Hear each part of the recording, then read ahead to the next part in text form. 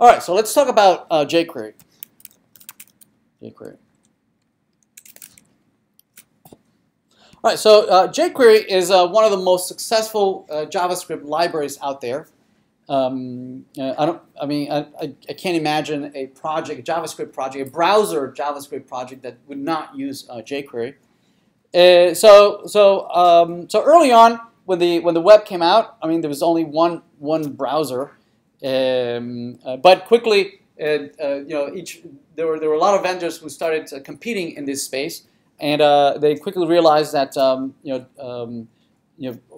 controlling or dominating here in the web space was definitely very important, right? To have kind of, it has become the window to everything, right? That whenever you access something, everything seems to be moving towards being on the cloud, right? Being accessed anywhere from the browser. So there was a lot of effort, a lot of competition amongst different vendors to provide different versions of the different browsers, and each one, trying to adhere to some of the standards that were not there yet. But we're coming out with standards in HTML, standards in CSS, standards in JavaScript, and with varying degrees of success. Right? It became so common that that the JavaScript versions between the vendors and also within the vendors, right, were widely different. Right? And that brought a huge challenge from the developer's point of view. Right?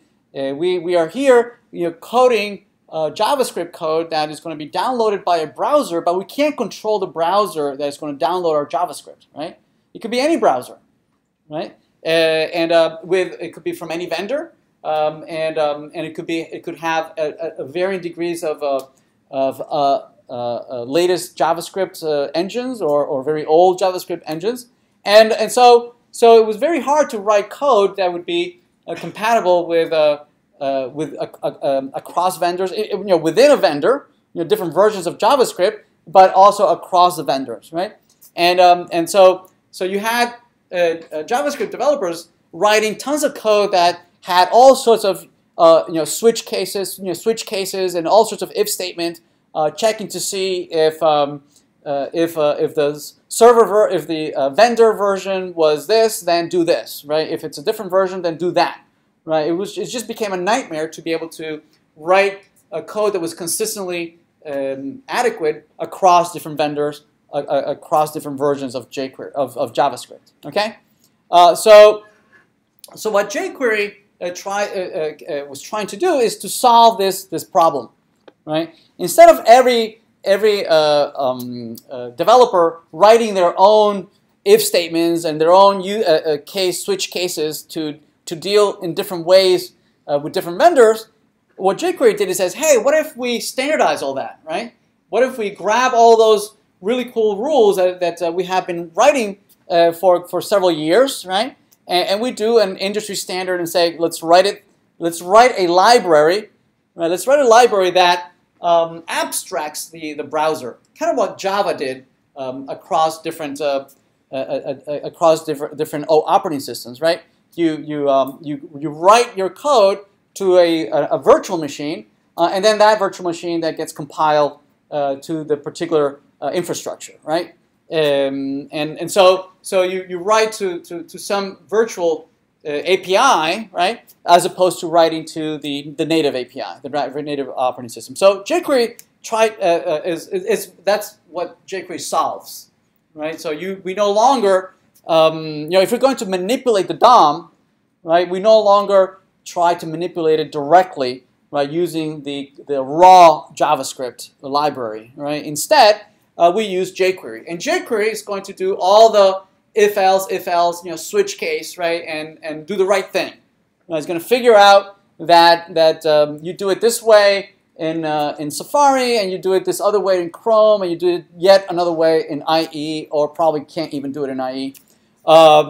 And so it tries to support you and hide away all the idiosyncrasies of the different browsers.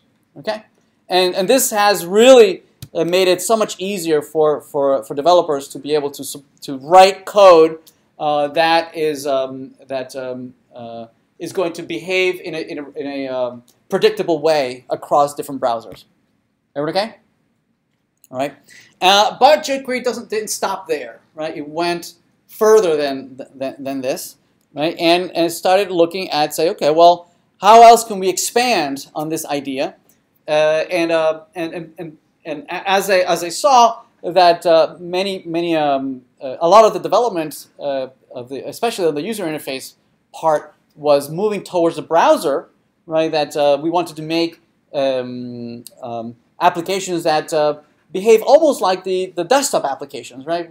Folks were saying, well, why can I do this on the desktop, but I can't do it on my on web pages, right?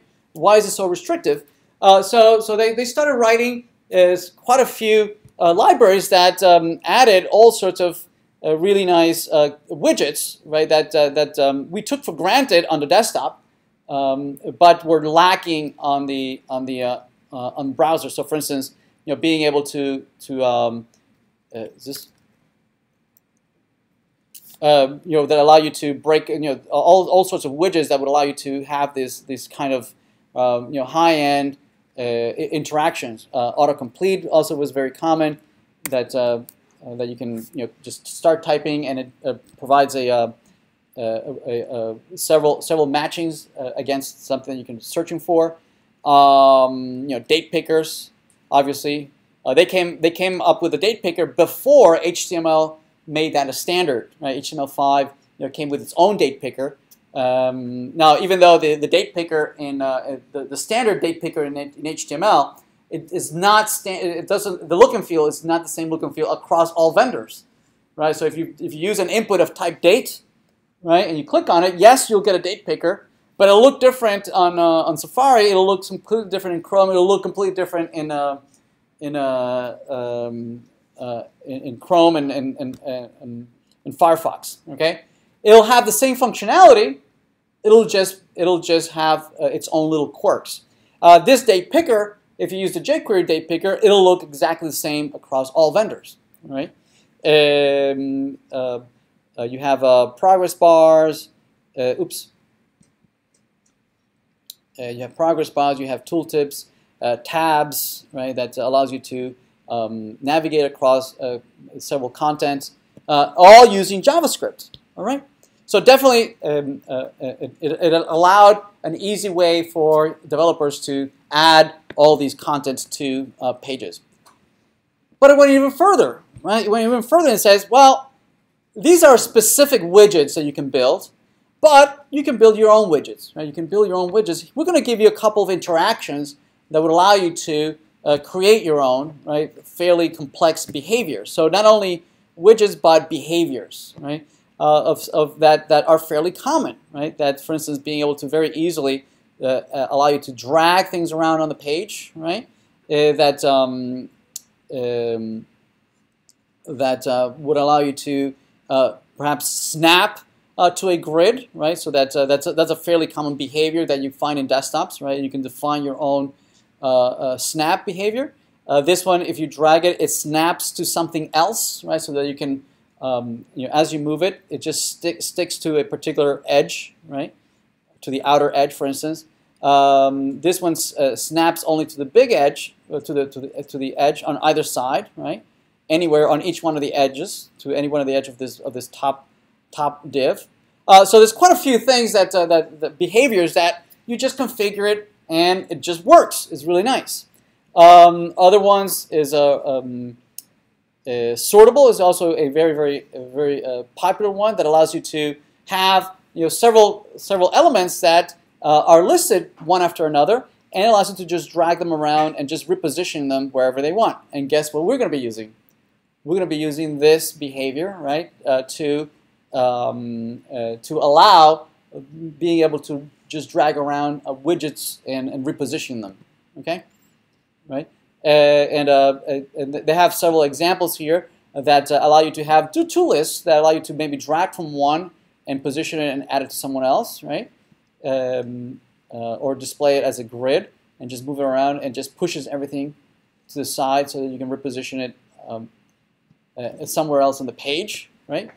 So definitely we could extend our widgets that we currently have, right, with these kinds of behaviors, and would allow us to just move content around. Obviously, up to this point, it would not be saved, right? None of these modifications that you do to the page would be saved until you notify the server, right, and make it permanent, right? Up to this point, all this is happening on the client side, right? None of this is permanent. If you refresh the page, obviously it refreshes and it goes back to its original state, right?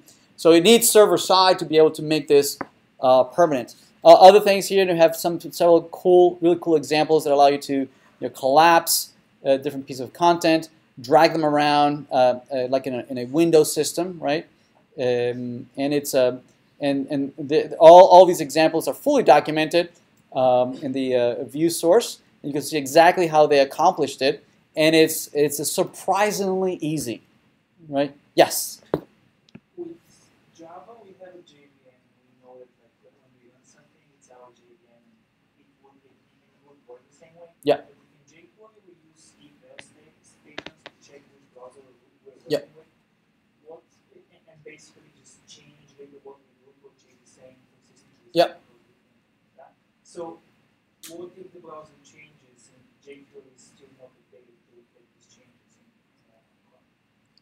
So what happens is that you're using jQuery and you write your source code to use the jQuery libraries, right? And so the jQuery library and your source code get downloaded to one browser or another browser or a different browser. And your code is always talking to jQuery regardless of what browser it's running to, right? And it is jQuery who, running on this browser, it'll do something, and in this browser it'll do something else, but the behavior will be the same.